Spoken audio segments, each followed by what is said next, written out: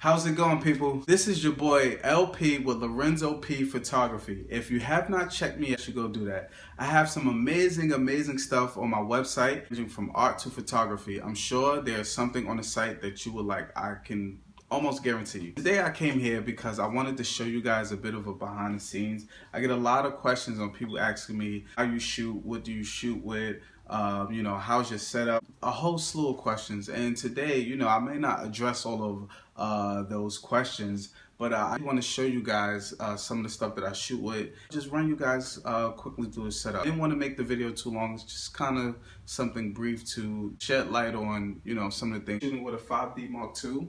I've been using this camera since 2009. It's been an absolute staple in my photography business. When I first made the purchase, I spent $4,000 on the camera and a 24 lens. And I had people tell me that I was crazy for spending that amount of money on a camera. 6 years later, people are praising me by the work that I do. So, this little guy right here that I spent all my savings on has brought me to a place that I would have never imagined.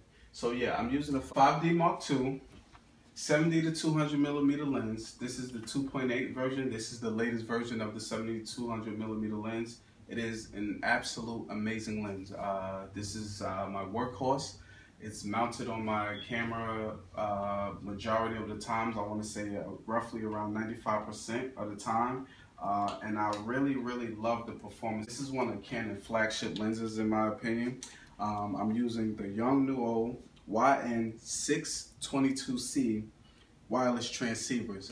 These things are great. It supports ETTL and high-speed sync. Set this to the side. Moving on to the next thing. I'm using a G2220 Gitzo tripod. This thing is amazing. It's solid. It's the twist lock. Just slide it up, slide it down, and you just lock in the leg. Great performer. This was actually a gift, believe it or not. This tripod values at around $230 roughly.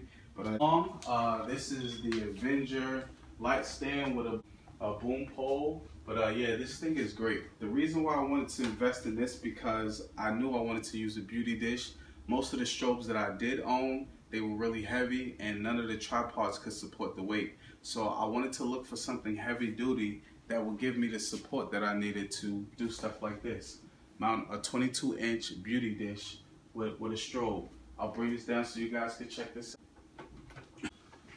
But this is an Elinchrom D-lite 400 watt strobe. This thing is amazing. The reason why I wanted to invest in this because it was small and it was lightweight.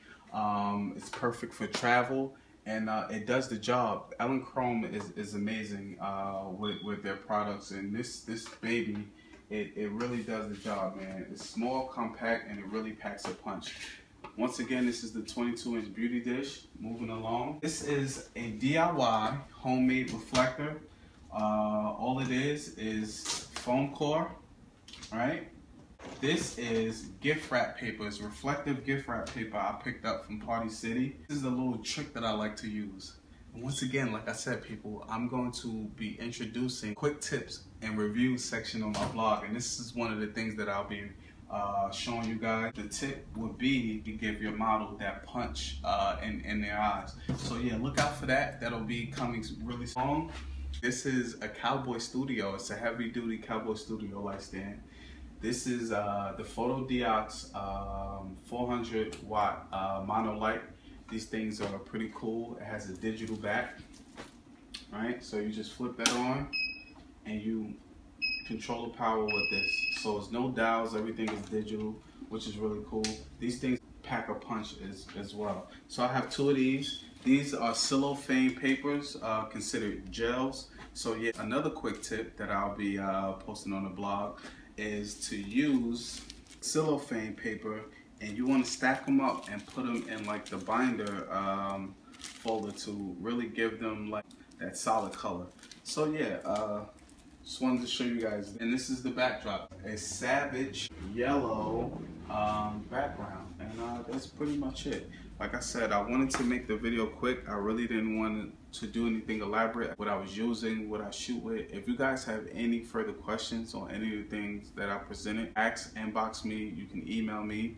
My email is .com. Please, no trollers. If you troll me, I will troll you back. I promise you.